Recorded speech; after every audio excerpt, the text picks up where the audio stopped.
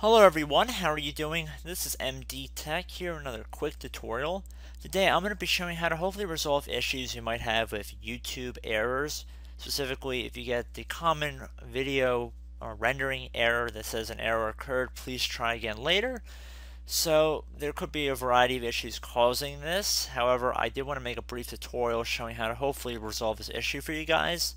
Now, typically, this stems a little bit deeper than just a YouTube issue.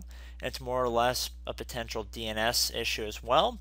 And in this tutorial, I'll be showing you guys how to change your DNS settings to reroute to the Google servers. So it definitely is safe, it's legitimate, and it's completely hosted by Google, so it's a very safe. And you might actually even notice a speed increase when switching over to Google for your DNS service. Now there's no charge or anything, it's completely free. I've already made tutorials about this in the past and some of you guys might be familiar with this. I know there are some anti-malware applications that will actually change your DNS settings to make your browsing a little bit more secure. When you're switching over to Google, there's definitely a chance that you will notice a slight increase in your internet speed. But getting back on track here, we're going to head over to the Start menu and we're going to type in Network and Sharing Center. On Windows 10 devices, it should be listed directly above Control Panel. On Windows 8 and older versions, it should just say Network and Sharing Center when you type it into the search menu. So we're just going to open that up here.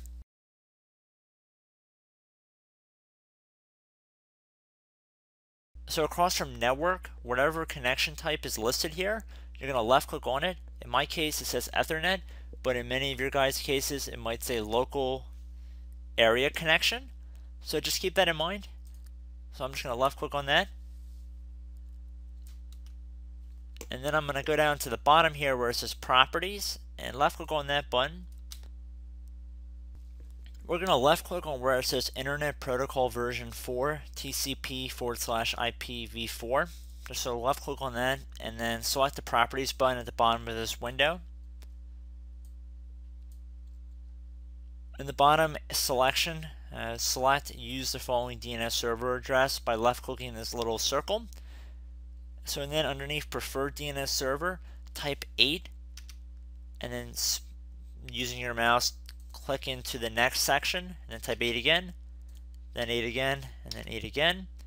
The alternate DNS server, select 8 and then put 8 again and then 4 and then another 4. So the top one should say 8.8.8.8 and the bottom one should say 8.8.4.4. Make sure all of your numbers are spaced out evenly and that there's not two numbers consolidated against each other. It's very important that your screen looks like this.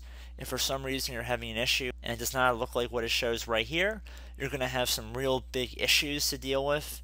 Potentially, once you do it, because there's a chance that you will not have internet access. So make sure you type this in exactly how it's shown on this screen. And in the worst case scenario, I guess you could honestly just select Obtain DNS Server just automatically if you have an issue with this. But generally, if I find that this actually will fix most issues related to these kind of error alerts. And then once you're done doing that, you can check mark this little box that says Validate Settings upon exit just to be safe. So we're actually going to do that, and then we're going to select OK. And then we're going to close out of here. So right now, Windows Network Diagnostics is just going to do a quick little run.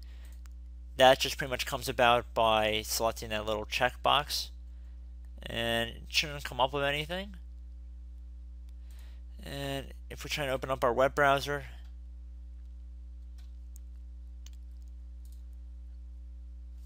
and let's say we navigate over to YouTube.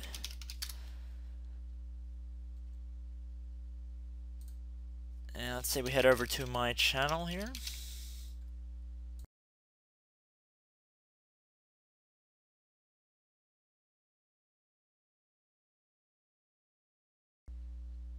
So if we just check out the video on my home page and I start playing it, we see that it does start loading. And you guys should not have any problems from here. So I hope this brief tutorial helped you guys out, and I will catch you in the next video. Goodbye.